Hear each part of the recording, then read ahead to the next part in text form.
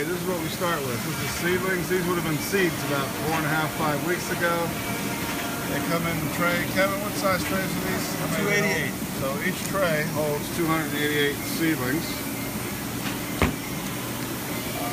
They're going to go up there into, let me go up here real quick,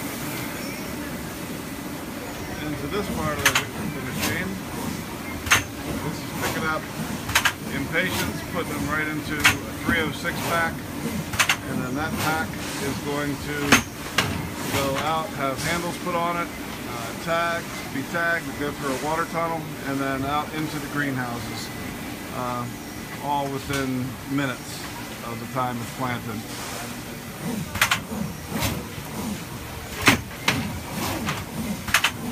This helps us with consistency, gets the plant the same spot in each cell each time, and the consistency really is good for the consumer because it allows us to then have plants that match up very, very closely. Obviously, we're not making television sets or something that's not a living thing. With a living thing, you get a slight differential.